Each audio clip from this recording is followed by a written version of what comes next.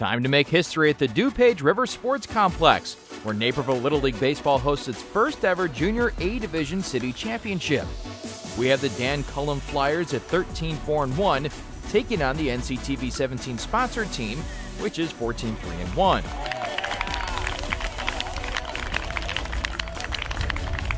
Number 3, Joseph Upland. Batting 7th, number 14. Let's jump right into the very first inning.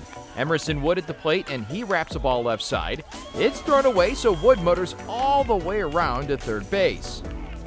Mitch Mares up next, and he beebees a line shot to third, but that's exactly where Max Kallio happens to be. He snags that and gets the tag in for an unassisted double play.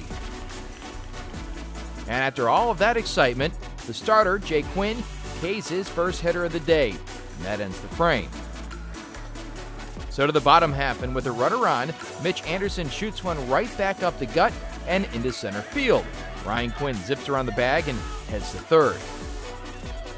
And that sets the stage for the first run of the game, which crosses on a wild pitch with Quinn scoring.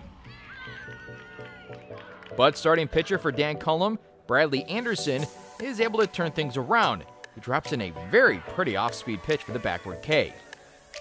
Anderson actually now at the dish, and he's yanking an outside pitch to the pole field for a base knock. And during the next at-bat, Anderson takes off, which is actually perfect because Alan Weber hits it exactly where the shortstop was. Runners now on second and third.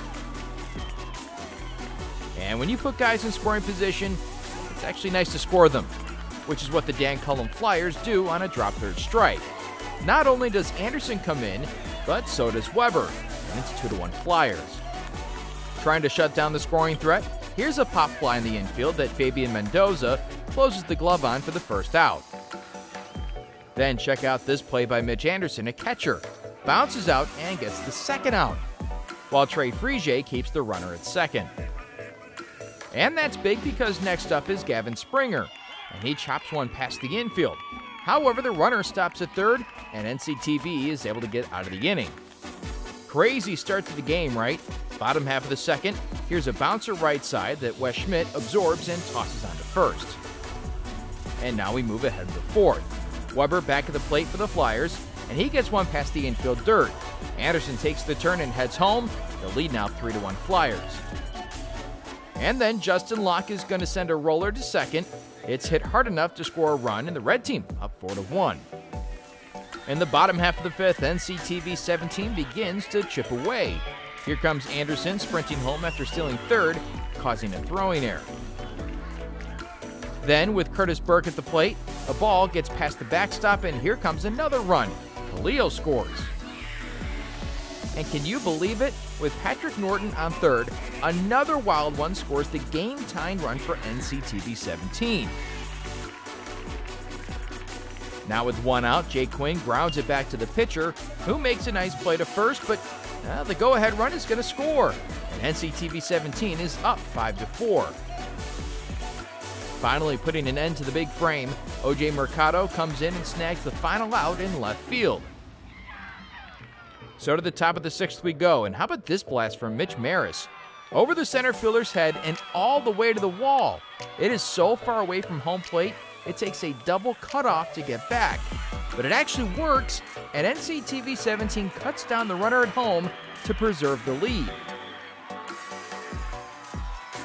Closing out the inning, Trey Frege puts away a fly ball, and NCTV 17 is now 3 outs away. In the bottom half, NCTV 17 scores once and looks like it'll score again, except Curtis Burke comes in and saves a run. Now to the seventh, 6-4 lead for NCTV 17, and Quinn is going for the complete game effort, and he gets it. NCTV 17 wins the first ever Junior Division City Championship. Well, probably the catch I made out in the left field, that was really, that got me really excited because, I hadn't I wasn't playing my best like at the plate this game, and I really wanted to contribute something to our team in the final game so we can win the championship. That felt really good. I was really excited. Everybody was excited. Everybody was fired up because we just won the championship.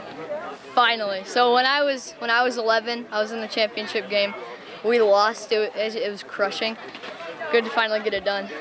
It's very exciting. This is second in my history in playing baseball. So it just feels amazing to win around such a good group of people. And it's awesome. It's the thing I've been wanting to do for a long time. I've been playing baseball for a pretty long time, and to be able to hold this championship with me and my teammates, it's awesome. It's an awesome feeling. Just joy, just being happy, being here for so many weeks, and then, being able to be crowned champions and lifting this trophy is just an amazing feeling. Well, I mean, it's cool because me and my brother, we drive here together, we go back, and we always talk about the game in the car and stuff, so that's cool. Just to have fun and stuff. It's just fun, man. I mean, practice really pays off, and then I really got to do it with my teammates, coaches especially. We all basically go to the same school except for a few of us, but we still know them because we're friends with them. And if we didn't have these players, if even two of them were subbed out, we wouldn't play as good as we would, I don't feel. When you catch, you kind of know what's going on with the batter, and you get to study their players through their batting stance and how they hit. And then when you go up to pitch, you have that information to know where to pitch, what pitch to pitch, and everything else. I'm speechless of this game.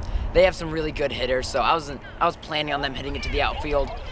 I've just enjoyed the friends I've made, the coaches, going to practice, playing the games, just the whole overall experience. I think my favorite part of being on this team is I learned a lot this year from the coaches, and I think everyone on my team could agree. Our coaches did a great job teaching us different things, and we learned a lot as pitchers, different things like new stealing and pickoff moves and stuff like that.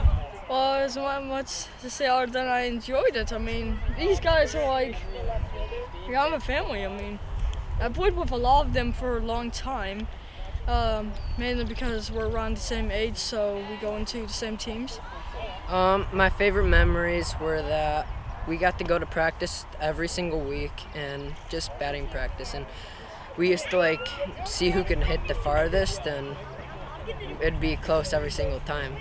It's been amazing, since the day one we've been getting base hits, the bottom of the lineup, we've been doing so good lately, and yeah.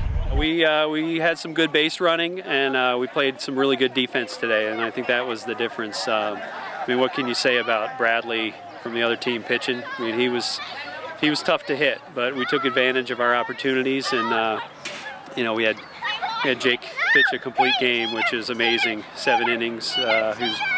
He was about to hit the pitch limit, but he stayed just under, and the defense in that last inning was amazing. Keeping it a quick inning for us, but.